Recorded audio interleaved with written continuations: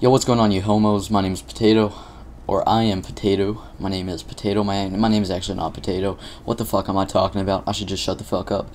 But I am actually kind of pissed off right now. So I was playing Modern Warfare 3 earlier on the map Interchange. I haven't ever gotten a Moab on that map, and I was 1 kill off, 26-0. I had previously, it was in drop zone, and I had gotten 2 kills with precision airstrike.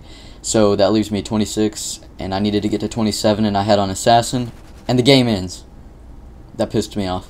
Anyways, I want to talk about some Black Ops 2, some create a class systems. Some things have been changed. Actually, it's all been changed, and I want to discuss that.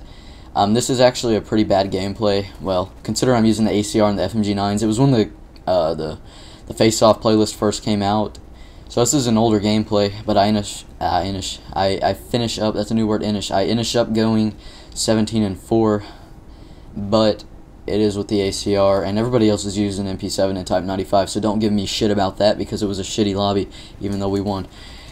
So I'm just going to quit ranting about that and talk about this new create a class system that they've incorporated into Black Ops 2. Now, don't get me wrong, things could change from now until the game comes out, but from what we have now and what we have confirmed from Treyarch, is that they have removed the slot system that we have right now. You know, the 3 perks, your equipment, your secondaries, and your primaries. Now, I don't think there's going to be death streaks because I haven't said anything about that, and that's something that Treyarch's known for, not putting in death streaks, and that's amazing. So what they're adding in is a 10-point allocation system, which replaces your primary, secondary, grenades, equipment, your perks, attachments, all of that. For example, you could have 2 primary weapons, and that could be overpowered primaries and an overpowered perk, and you would only have that. That's all you would have. 1 perk and 2 primaries.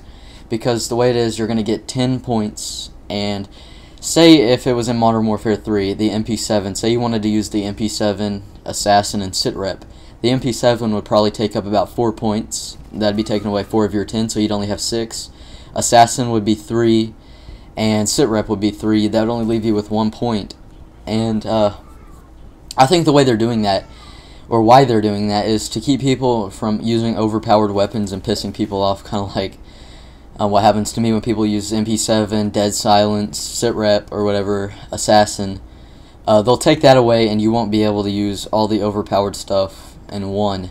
And that will be amazing, I'm guessing, because if you compare it to Black Ops, it'd be like using the FAMAS and Ghost. That would take up like all of your points, and that's all you'd be able to use. You wouldn't have any of your second tier or your first tier or third tier perks, and you wouldn't have any equipment.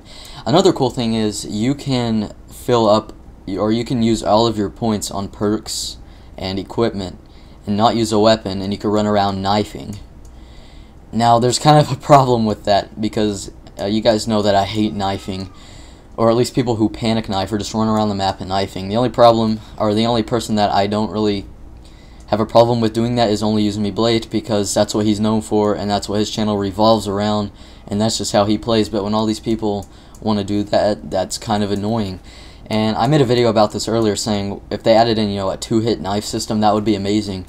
But now they're going to add in to where you just run around the map, you know, you can knife with just all perks and pick up people's weapons. I hate knifing in general, and I think of some of the earlier Call of Duty games or Medal of Honor games, you could just run around, and I don't think there was a knife, but you used like the stock of your gun to like melee enemies. I think if they took out knife and added in that, and made it to where your knife is actually one of your secondary or primaries, that would make it perfect. But you know, these are pretty much just all of my opinions on how this is going to play out.